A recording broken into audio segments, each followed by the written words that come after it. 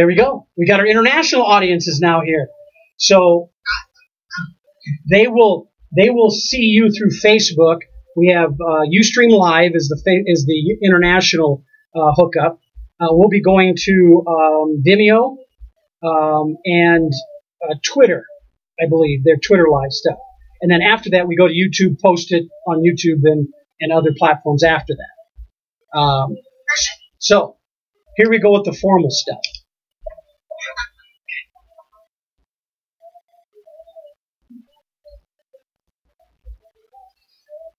You got the luxury of not having to put the headphones on. Yeah. But, I don't have to worry about what it does to my hair. That's for sure.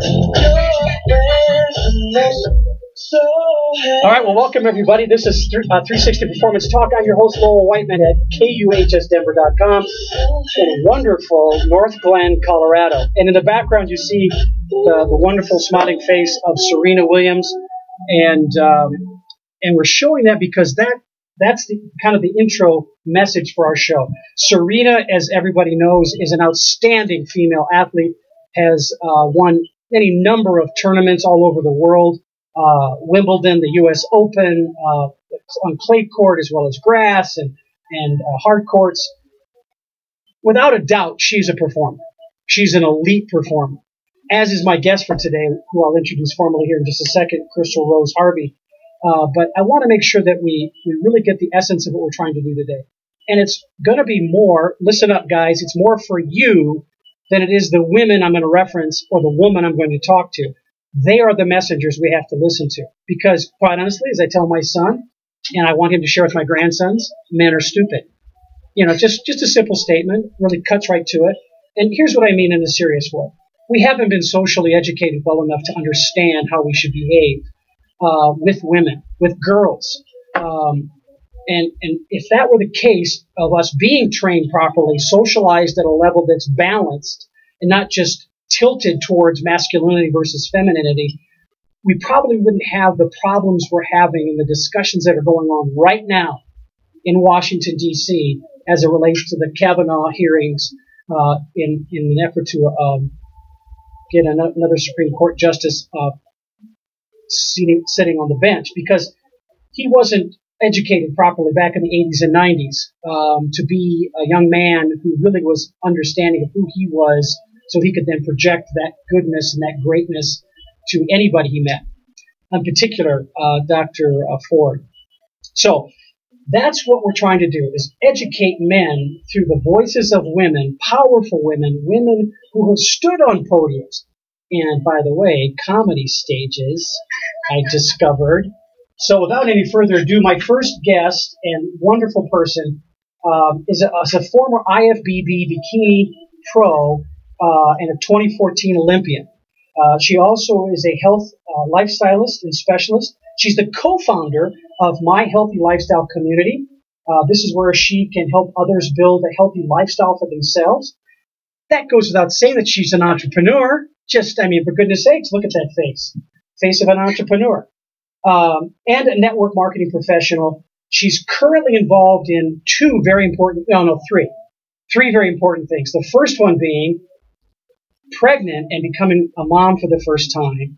The second most important thing is she's currently working on a book about women, beauty, and body image, which she intends to complete this year. Because, of course, you're going to have all kinds of time on your hands just rocking this little person, and plenty of time on your hands. And third, she's the wife of a wonderful trainer and partner.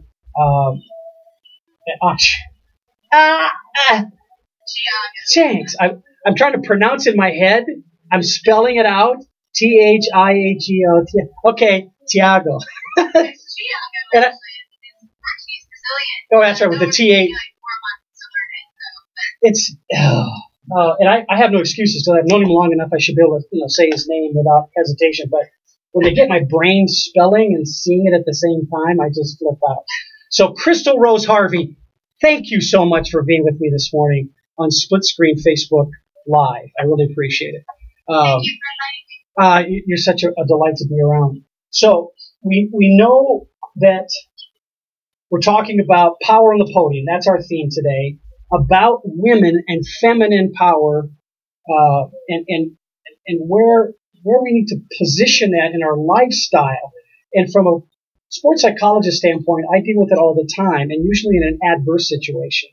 A woman has difficulty communicating with the coach because the coach is pushing his masculinity too aggressively and doesn't even know it. Doesn't even know it. And as I say that, we see in the background Serena Williams just throwing a racket into the court and breaking it.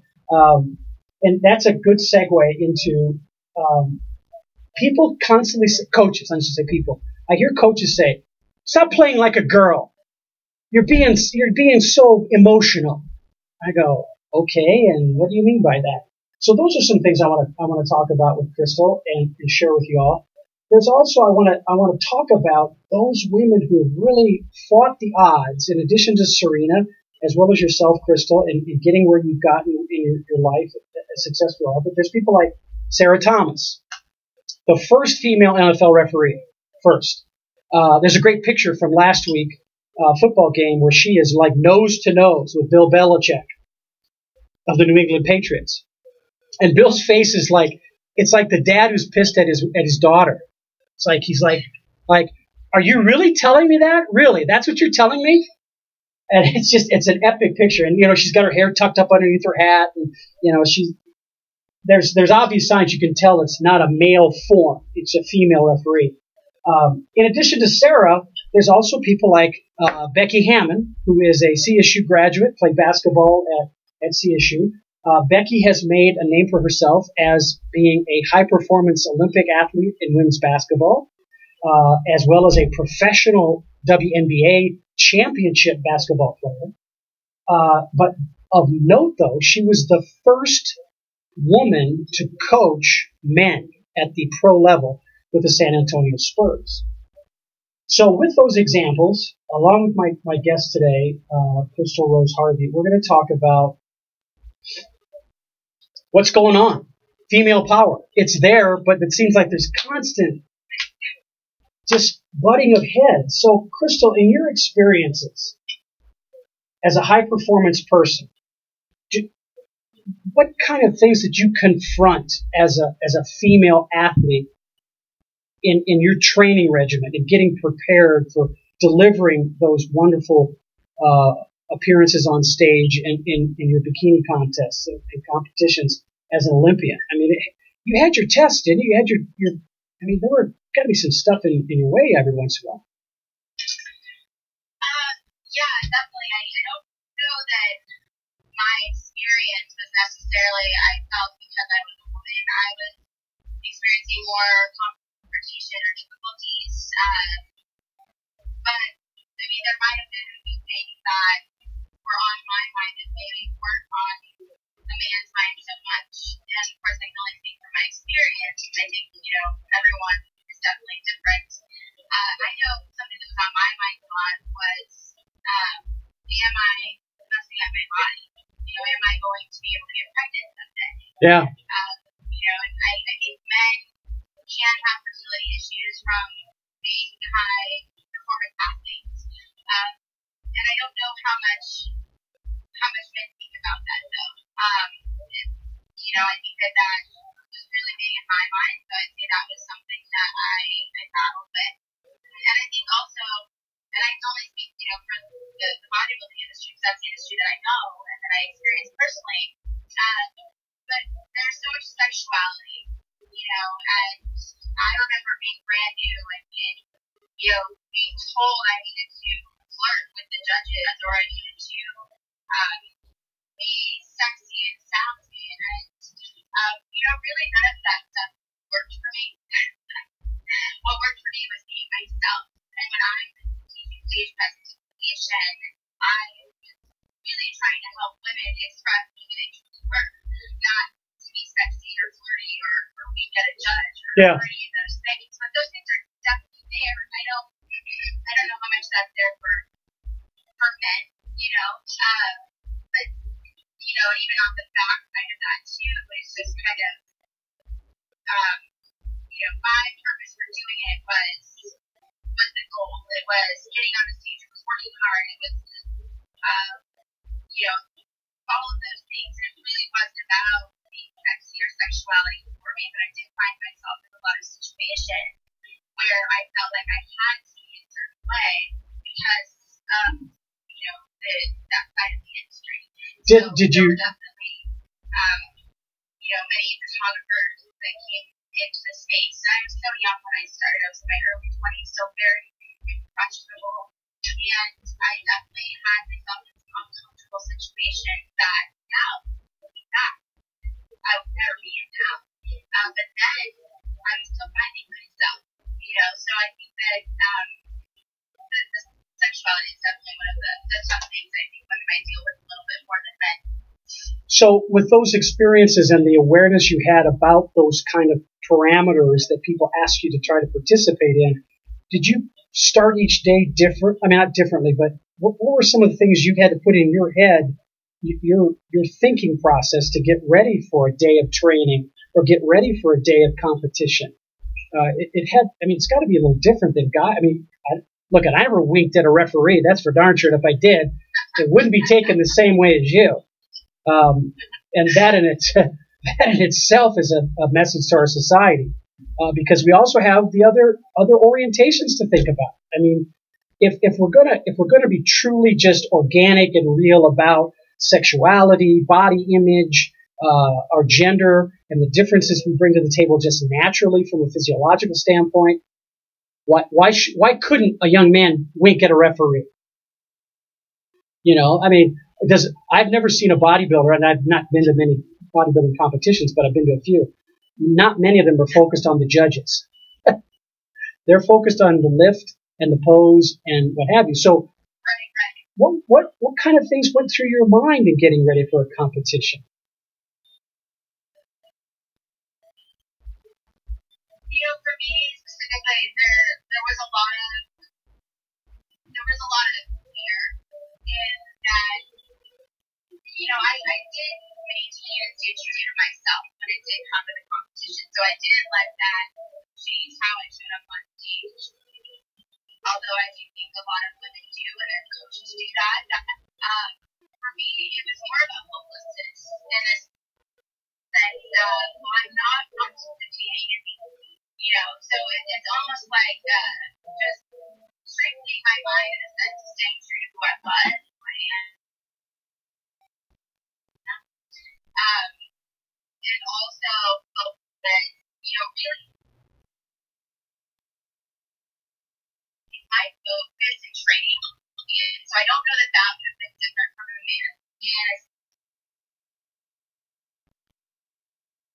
And that I did my regimen, I would do my cardio, I would go to the gym, share the weights with the boys. So I don't think necessarily my training was different. It's more of what I needed to put out of my mind every day and not focus on that was maybe a little different experience. So, Crystal, then in that you're getting observed during workouts. You're working in a gym with weights with other men there and other women there. What did you have to do that you thought might have been different than men to earn other competitors' respect? That you're legit. That it has nothing to do with me as a female. I'm legit, and here's why.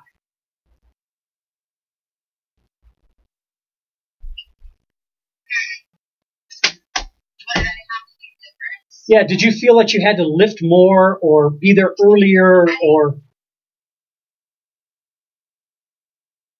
No, I didn't have that experience. I think that proving anything to men except us, and I think that is one of the drivers. It was like, this is an athletic body, Yeah. Minimize too. And so I think that because I had a plan and I stuck to the plan, I don't feel like that was on my mind. Yeah. So it sounds like you're saying to me is that when you focused in on those very foundational concepts, what we run the businesses on, what we we train athletes to do, a plan, coming to the table with a mindset that's focused and that you're thinking about yourself. You're thinking about me. What do I need to do?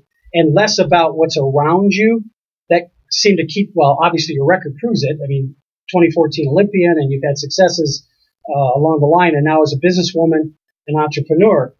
So those particular elements of performance have paid off for you. What kind of advice would you give young women coming into any vocation, whether it be athletic or business? What would you say to them about the mindset going into any task when they're confronted, when they face that large challenge that may come from any source, be it man, woman, whatever? Did you learn any lessons about what worked best in adapting and adjusting that were challenging your mindset?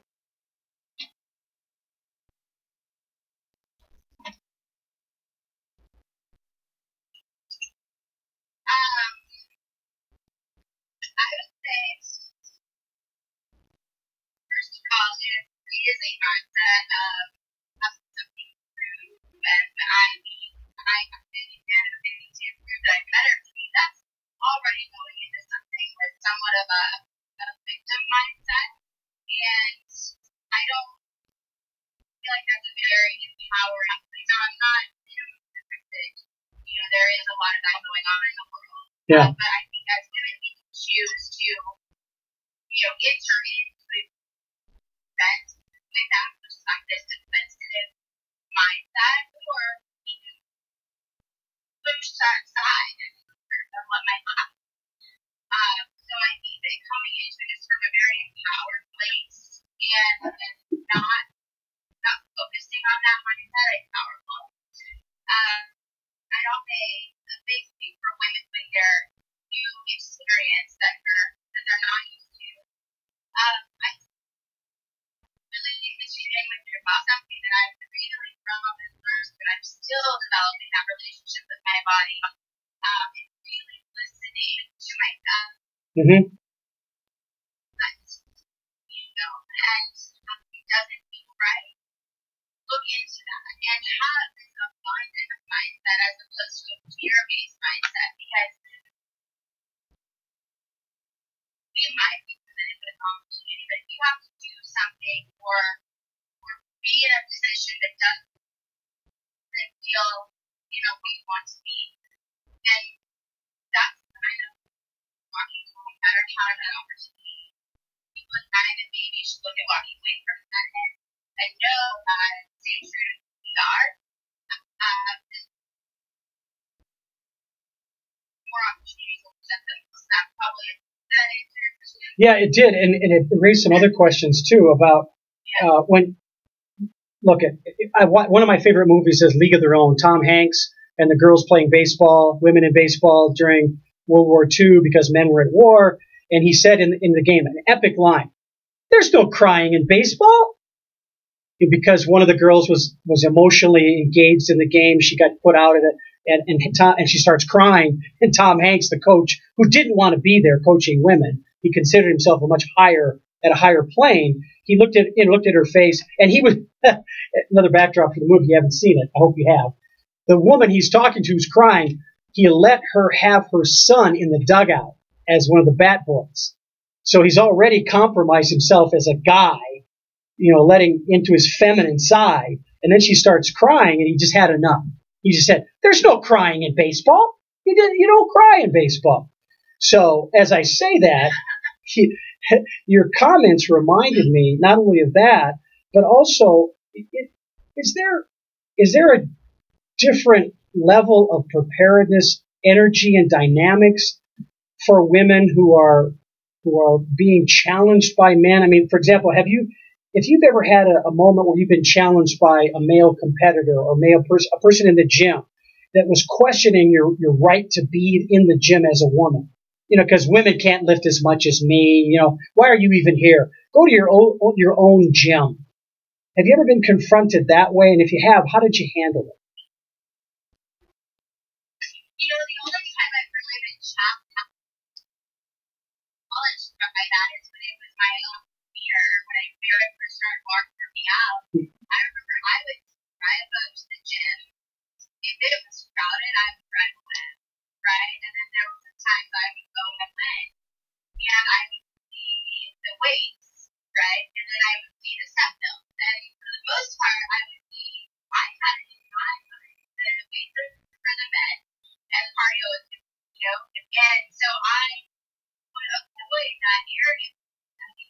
I feel there. But truly, when I really started going into that system, I never had a man or anyone for that matter tell me I had to go from there. Tell me didn't belong in that slave, that feeling and fear, that gender, I guess what I would call it, but truly that was that was happening. So did you just keep trying because you had a plan? Did you just keep fighting against that urge to not go in and eventually? Yeah, go ahead. I overcame that by building my own confident personal trainer. I hired my very first personal trainer when I was, gosh, I don't know, 7 years ago. I thought about doing fitness competitions or any of that. And instead of just staying away, I offered myself by learning something that I was interested in and becoming my perfect guide. I didn't have that fear that I was going to go over onto the boys' side and make it I was going to need some man to help me lift something. Like I need to be more confident in developing my own skills. We're going to take a brief, not commercial break, but a kind of a self-indulgent break just for a second. And I want to pick up on that remark you made about the overcoming it, and what people or things helped you to overcome that hesitation to walk in the gym and build that confidence you talked about. Because I know, I'm talking to the young women and men that I deal with on a routine basis in athletics primarily. Confidence is many times the one thing that we need to focus on the most. So as I say that, I want to point out again to everybody, we have Germ Block. That's one of my folks here, Germ Block. It's backwards, by the way, in Facebook. So Germ Block, it's an antibacterial hand cleanser. So as a new mom, you might want to check this out. This is not alcohol-based, so it doesn't dry out your skin. And it has wipes and all. So this is one of my clients. And the other part of that is, I don't know if I've talked to you about this is one of my clients, Empower CBD oil. Not THC, but CBD. And for, old guys like me, I just put some on this morning. This is the oil. This is the spa oil. I love this, because of the big applicator ball on the top. It rolls on really nice. It's, as their slogan says, put it where it hurts. And what's nice about their formula is it doesn't feel greasy or like a balm, like an analgesic. It's got some great herbs in it. Her secret recipe is there. They just came out with a lotion. My wife just discovered, she went to Ohio. We got a mosquito bite. We don't have a lot of mosquitoes out here. So she had a mosquito bite, and she had the lotion with her, and she put the lotion on the mosquito bite. And for some reason, the CBD diminished that inflammation on the mosquito bite, and it didn't itch as much. So I was like, there's a new application for it. So I started putting the lotion, like, here's my vanity, under my eyes. It's allergy season for me, so I get the raccoon eyes and the puffiness under my eyes. So I put the CBD lotion on there, and it worked. It's an inflammation. So I am so all over Empower. It's empowerbodycare.com is their website. You can buy CBD oils and have them shipped to you because it's not illegal. Doesn't have the psychotropic element to it, THC. And Germ Block, you can get this on Amazon, amazon.com, or you can go to their website, avalphavictorcare.com. Really good stuff. Really, really good stuff, especially for young kids, because the alcohol tends to dry out that sensitive skin pretty quickly, and that's not a good thing. So there we have it. So picking up, we're on a segment number 2, which is about skills. And what I mean by skills, everybody, skills are things like the skill of meditating, the skill of breathing, skills like your nutritional habits and your ability to feed your body, that skill, because it's the skills you use to bring the mindset forward, to enhance the mindset, keep the mindset always around you that's optimal for you being your best. Now, I know this about Crystal. she's a foodie, but a nutcase about the nutritional value of food. So, as a soon-to-be mom, are you going to just like overwhelm this kid with like nutritional supplements and certain lotions and milk? I don't know if I want to see what's going to happen to this child with all the stuff that's going to be around them. It's going to be great, but tell me, where does food and nutritional value work with you in maintaining a strong mindset for you?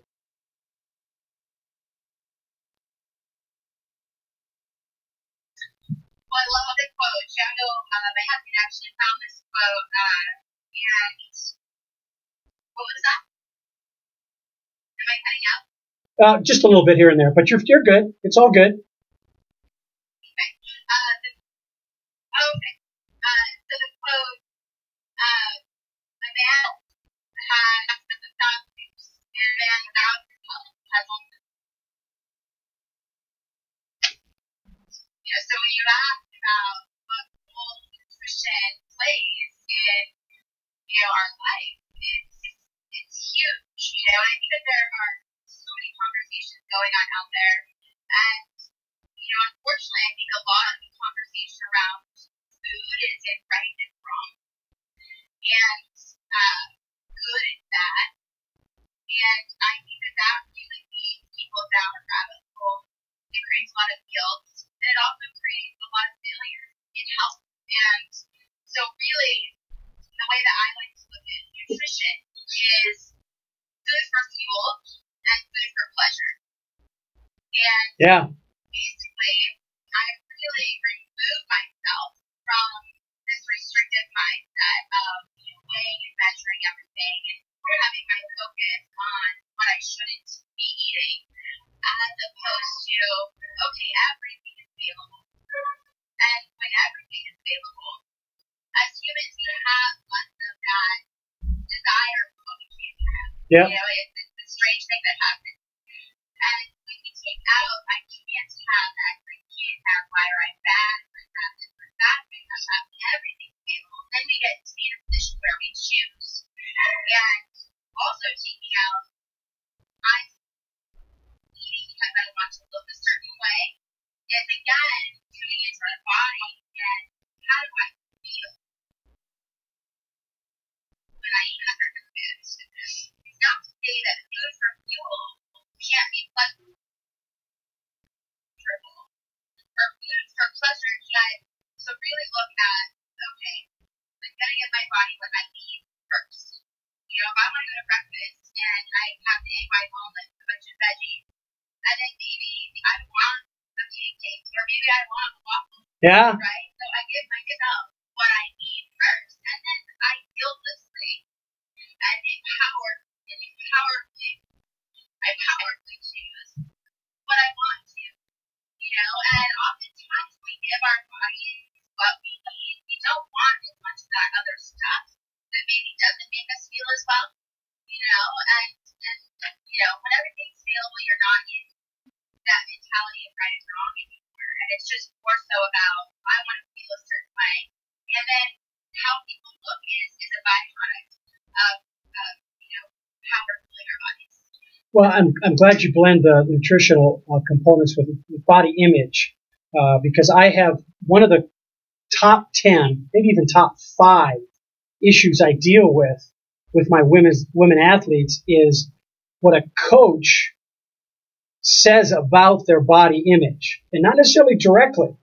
And yet, they're, in figurative terms, they're feeding that body image by the nutritional plan the coach selects for the team, and doesn't consider that plan impacts what that body image is, and then they make negative remarks about it. So the player goes, wait a minute, you're feeding me this stuff that causes the image to be created that you're now making negative comments about.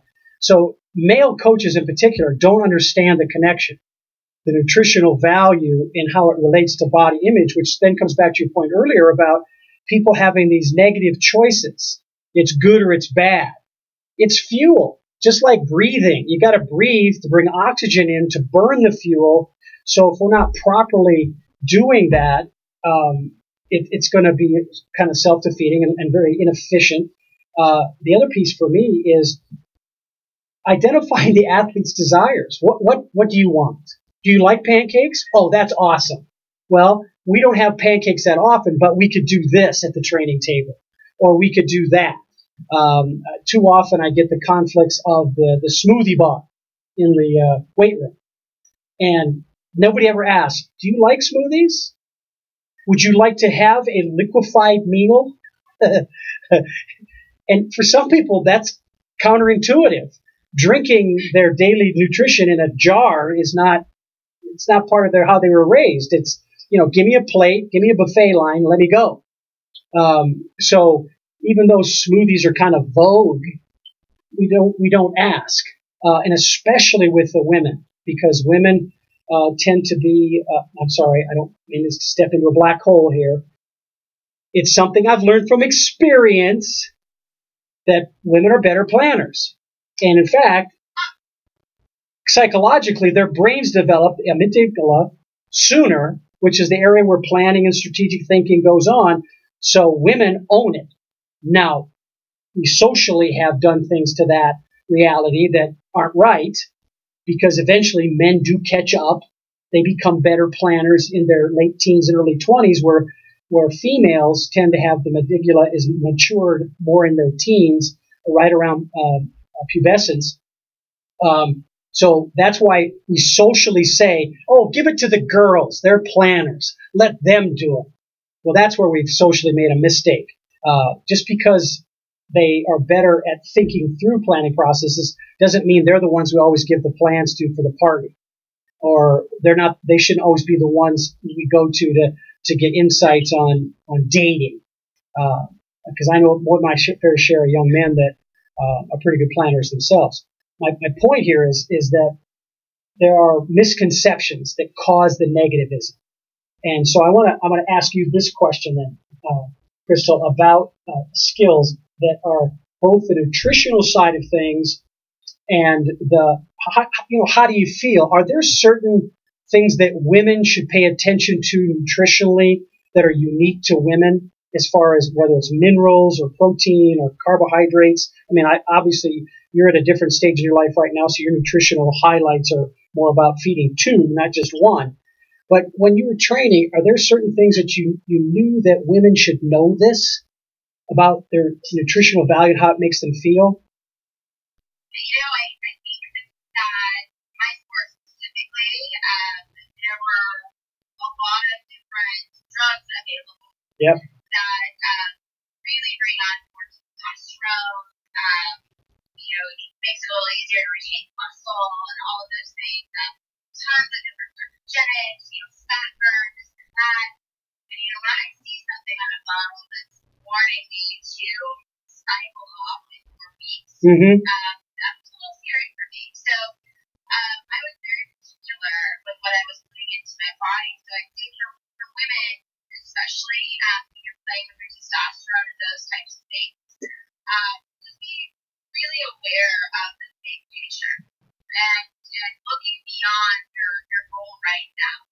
Because what we do to our bodies right now might make it more difficult for our bodies to maintain themselves years down the road. And really looking at, okay, is this the right mind-brain trinity that this company wants me to promote actually makes me feel good? For me, I have a lot of different companies sending me a ton of free products. We post about this, we post about that. And when I was first starting out, it wasn't as apparent in my body. And I would drink this free workout or that free workout, and now I'm so much more aware of the dyes and the sugars and all these different chemicals that go into these things. And I actually took a friend to cancer treatment facility a few years back, and that kind of light bulb really turned on for me, because it was like the DMV, like a revolving door. There were so many people coming into the treatment. Yeah. And I realized a deep fear within myself that I'm going to get sick someday because everybody gets sick. That was a belief I And then I started exploring, well, I'm fit. Like, I spend hours on my body and work out 7 days a week. I'm fit. I look the part. Why don't I ever feel good? Right? Why don't I ever feel good?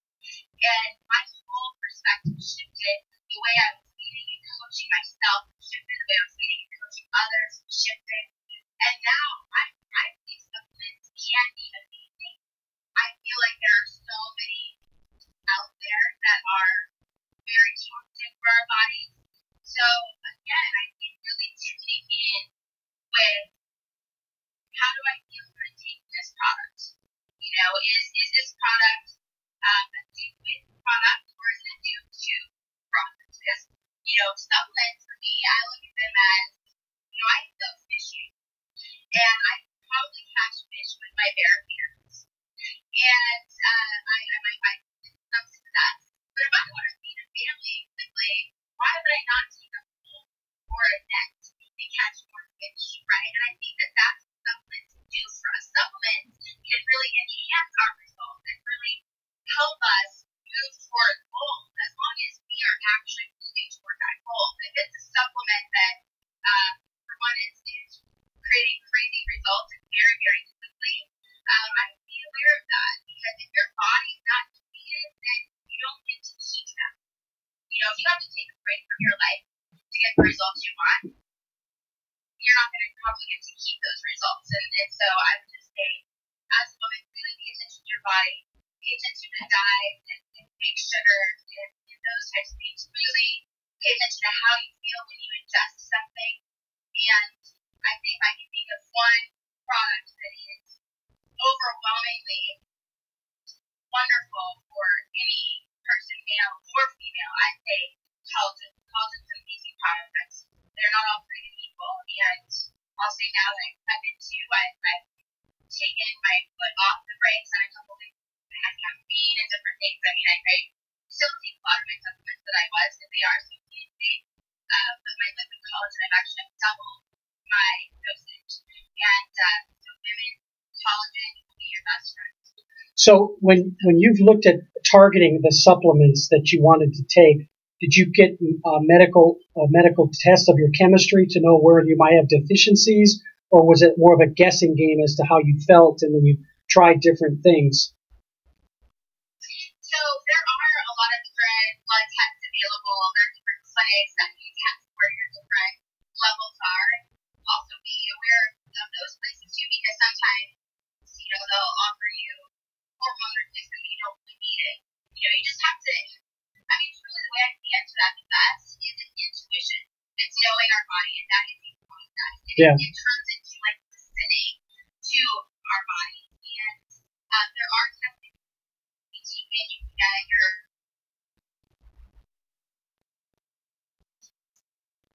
I was getting a call coming in. Sorry, that cut out. But there are the tests you can get different hormone tests and all these different things. But ultimately, I think women really focus on men and how they feel their best. Then a lot of the problems will slowly start to diminish anyway.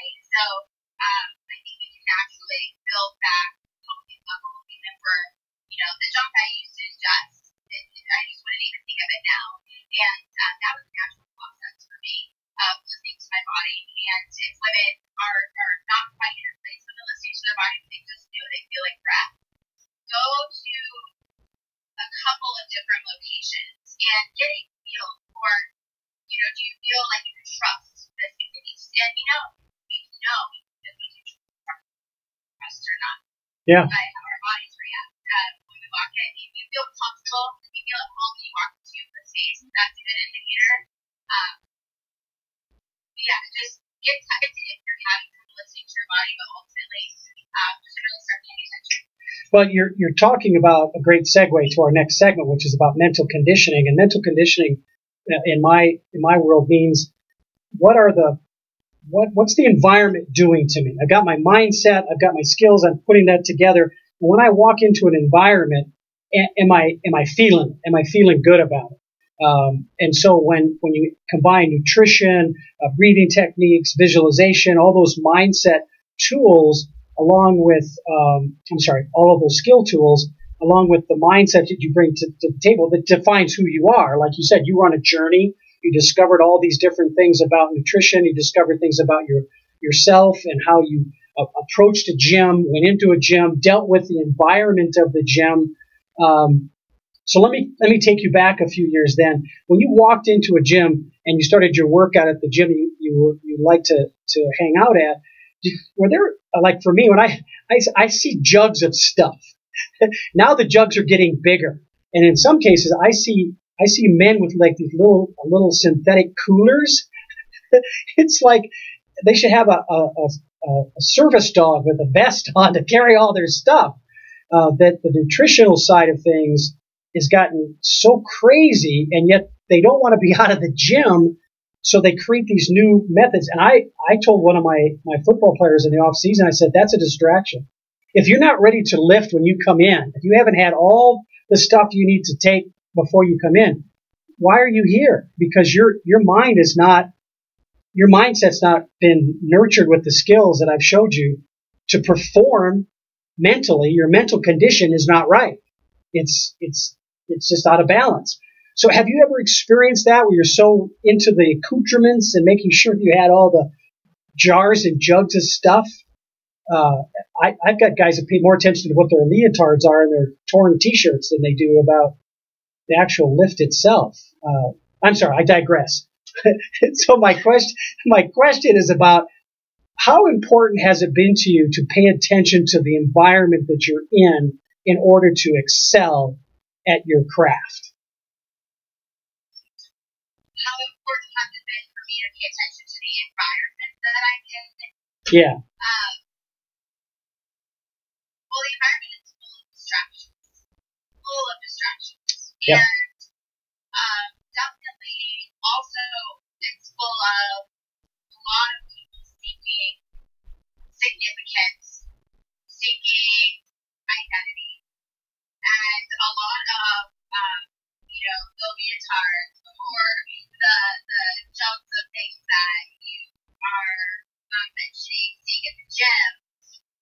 I think a lot of that is to appear a certain way, and it's more of like somebody said I should take this, and it's cool for me to be taking this, I'm going to be taking this out of this cup that has this label on it, and all of that.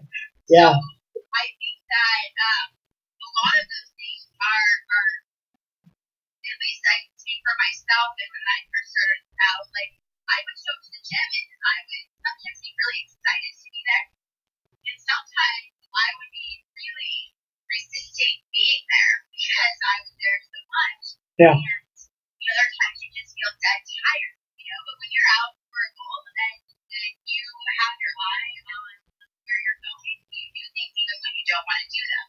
And sometimes having those extra few minutes to shake up my pre-workout when I got to the gym would almost feel like rubbing up the engine, and I think that's what those are for a lot of people. It's almost a comfort, a routine to provide comfort, or maybe an uncomfortable environment that they're walking into. And really it's just a matter of in those situations when you're in the distractions, which they show up even outside of sports, it's like I can think of a million reasons why I'm not going to go right today, but I keep my mind on the goal. Yeah. And as humans, I think it's right because we have all these self-value things in our subconscious where we have all these insecurities. And really, if we just do the thing that we know is going to get us where we need to go, that's ultimately all we need to focus on. And the other things can be distractions.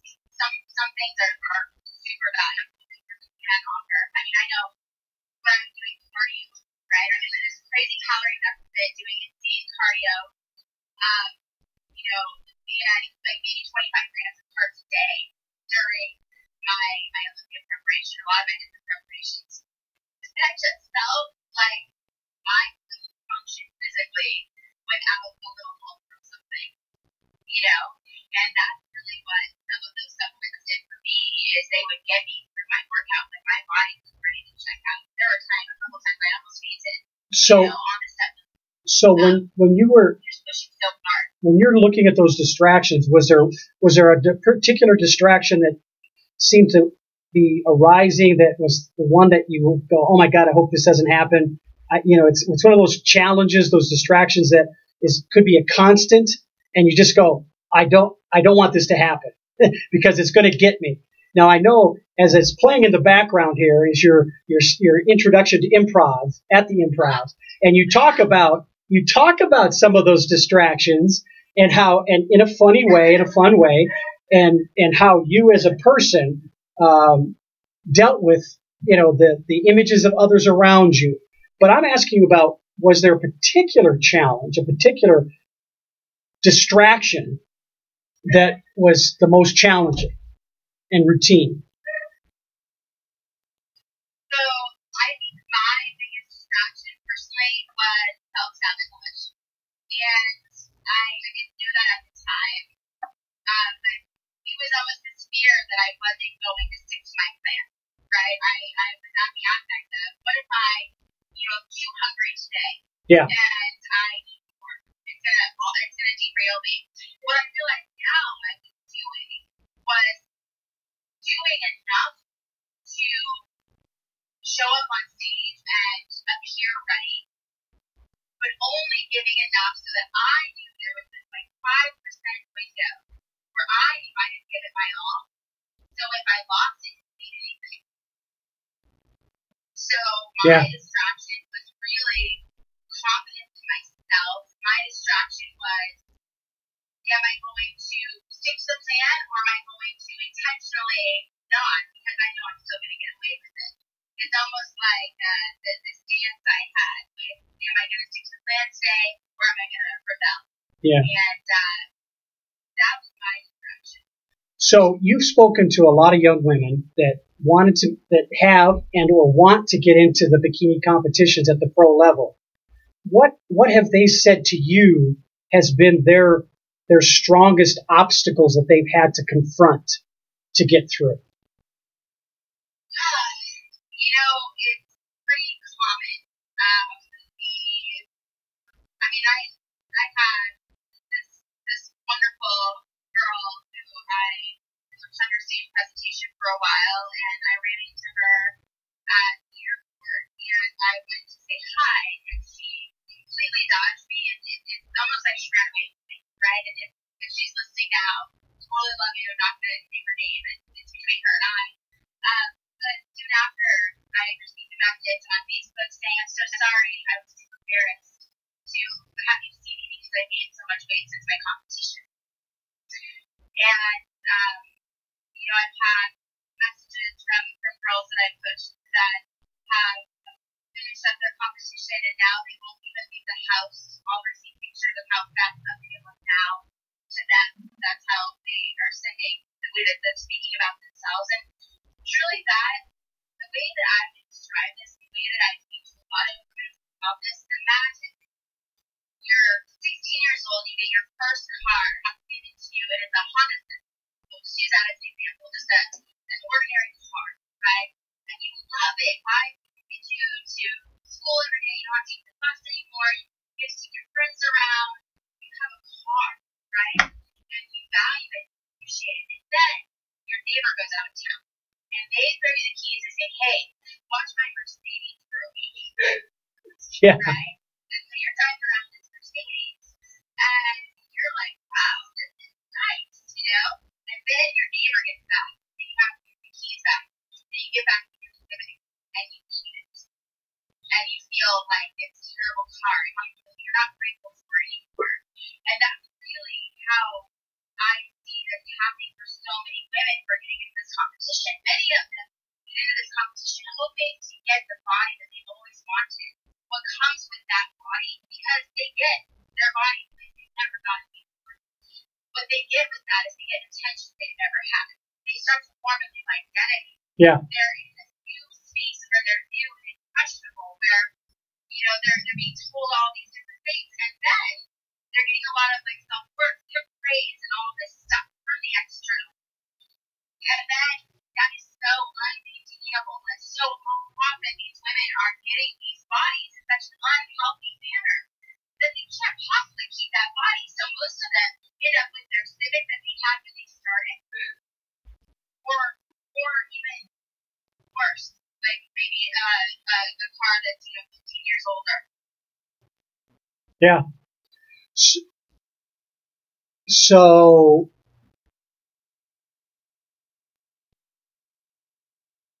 oh, whoa.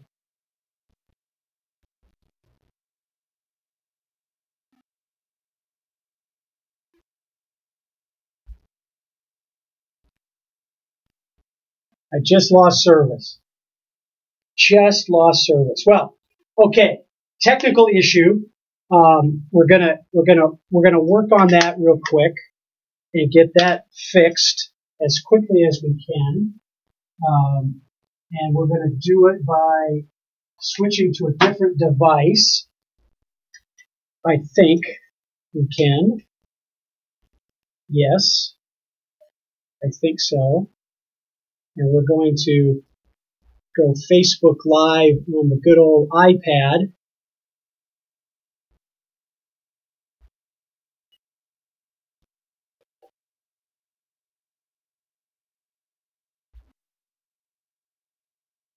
Because we just lost. Oh my gosh.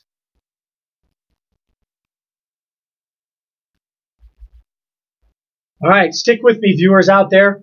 We got technical difficulties. We're going to handle them and move on. It's awesome. It's an awesome day on the show.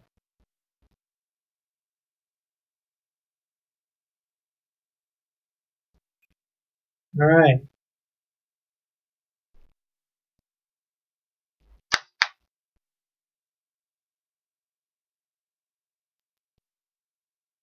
That's assuming I can get it. All right, everybody, here I am. Let's see if we can get...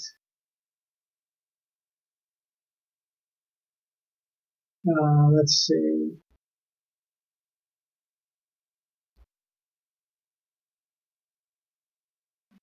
Crystal, where are you?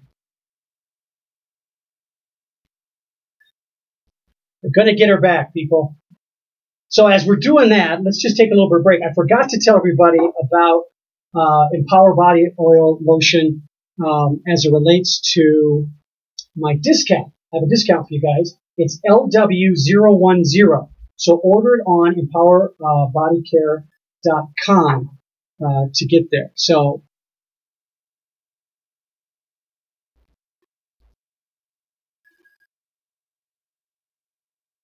do I have you back, Crystal? Well, I do. There was and I had it over, for some reason my phone overheated.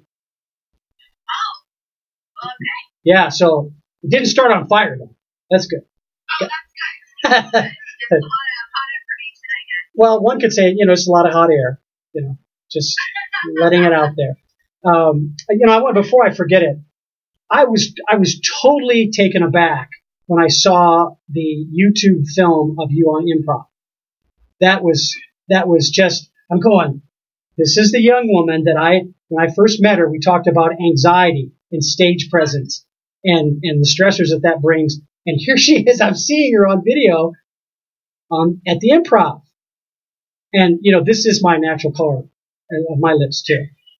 Just saying. That's just to prove to you that I listened to the show. I actually listened. Yeah, the opening. That's all it took. And, I think from the standpoint of what we talked about before we got cut off there, about body image and what young women are trying to look for, I want to hear more from you about how you relate your body image to help release women, and not just women, young girls, females, from this pressure about having to be a certain way, instead of just finding out, who am I? Why am I important? And look, you've got a natural platform for it. You worked hard to get the body, to maintain the body you have. You are conscientious as a fashion person, nutritionist, and so on. So you have a comic platform to be self-deprecating in a positive way. Because that's what all comedians are. They beat themselves up to have other people laugh. And I want to hear you say more of that, because I think there's a great message for young women and girls with that message. So as I say that, we're in our last segment, which is about performance results, and that's different than the prize, the ribbon, the trophy, the winning score for the game. Performance results is about process. Is there, when you wake up in the morning, is there a process that you have that's pretty much constant? The parts of the process are the same every day for you? I think that a morning routine is so valuable and so important. And for the most part, I stick with one. And there are times where I don't. And if the times when I don't, then I find wasted days. That I find days when I'm less productive. And so I share about what my most productive routine looks like. And that looks like waking up, and affection for me comes first. And that's cuddling with my dog and my husband in bed for a little while, maybe 5 minutes, and just starting. Okay, hold on just a second. Who's the better kisser? The dog? You mean Rosie or Giago?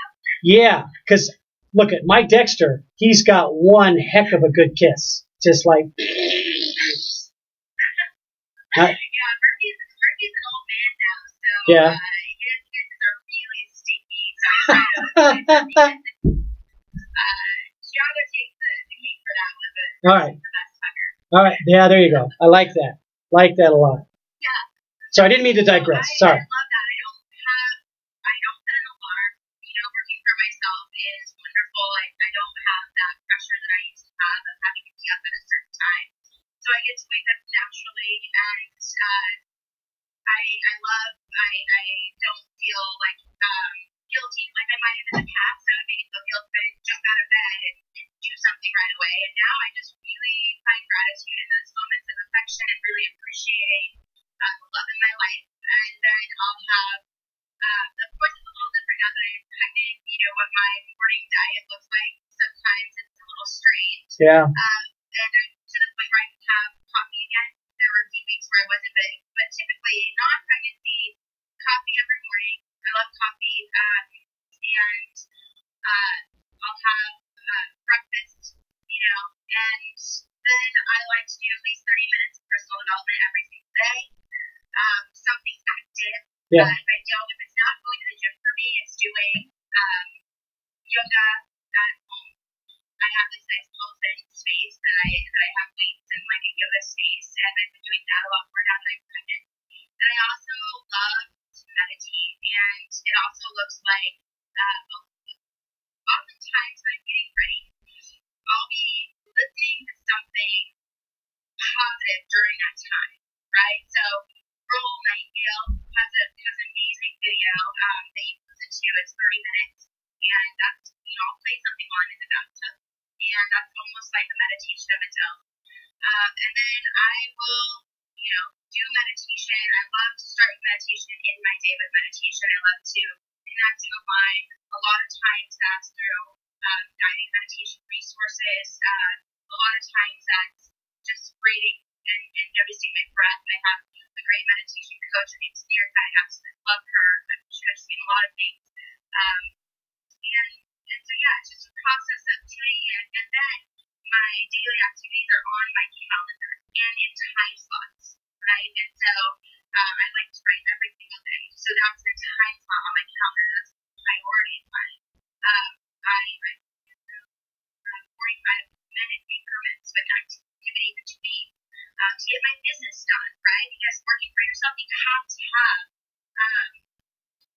have that self-discipline, or you can have a lot of days because you don't have a lot. You have to have for days off, right? So I keep my hands full. I have my time slots in mind with what I'm prioritizing, and I'm in action. And then if I have a day where I'm not, then I don't beat myself up over that. I start again the next day. And when you have a routine that you can start again, it's a lot easier to get your engine going. Another thing that's very helpful are smells. I love incense. I'll burn incense in the morning, I'll burn incense at night. I still haven't conquered anxiety. That's still there for me. I think that a lot of very ambitious people have that because we can get wrapped up in all there is to do with the big vision, and we can get lost in what we're actually doing and the gratitude of that. And so I have these grounding things that I do that really bring me into alignment with peace and then allow me to really be productive. I'm glad you said what you said because it helps me to close out the show in a very positive, directed way about the premise of the show today, which was the power on the podium. And if it hasn't been obvious to those listening, you've created your own podium. You've leveraged that podium. You're continuing to move that forward. I want to ask you about your final words about motivating young women to get on the podium. Like you were saying, you would drive past the gym and wouldn't take the step to get into the gym to be even having a chance at the podium. So what would you say, what are you going to say to young women that are listening, well, young or old, doesn't matter, about the first step they need to take to get on the podium so that you can motivate them with your thoughts about that? The first step is exploring why you want to be there in the first place. Really thinking, why is this important to me? And if the answers are more fear-based, it's so funny, we just jumped into a really great training this week actually with Nirka about the communication of the subconscious mind. But a lot of our goals are either fear-based, we're either moving toward them or away from them. And the language in how we're saying our goals, like why do you want to go to the gym? If the gym is what you're hesitating to do, why do you want to go? Is it because you don't like your body? Is it, I feel like I'm fat and I want to change? Or is it, I want to live longer? I want to feel better? It's like the different language that we use. Is your goal fear-based or is it inspiration-based? Is it empowered? And exploring where your goal is at is first and foremost, is this a goal that you should really have? Sometimes I think our resistance can come from our body telling us this is the right path. Yeah. So resistance isn't always something we need to push through. Sometimes it's something we need to listen to. It can be a kind tool for us. I want to thank you again for taking the time. I know I caught you off guard a little bit impromptu, so I'm so grateful for you being part of the day today with me. I want to make sure this isn't the last time. You have great things to say and in images that come from real, genuine places. And I want to reproduce that for all the young women out there. You're listening to 360 Performance Talk. I'm your host, Lowell Whiteman. This is on KUHSdenver.com every Friday. Don't forget, at 11 a.m. until noon. We're here with Crystal Rose Harvey. Just a delight. Young lady, congratulations again on the pregnancy. I wish you the best of luck. Look forward to seeing that new addition to your family in the near future. Have a great day today, would you? It's a pleasure. Thanks so much, Lowell. Take care. See you later. Bye. All right, so everybody that's on my Ustream feed, we dropped off the Facebook feed. We're posting that. Thank you for being tolerant through the changes we had today. That was awesome for helping me out with that. So we're going to say goodbye for today and wish you all the very best. Have a great day today.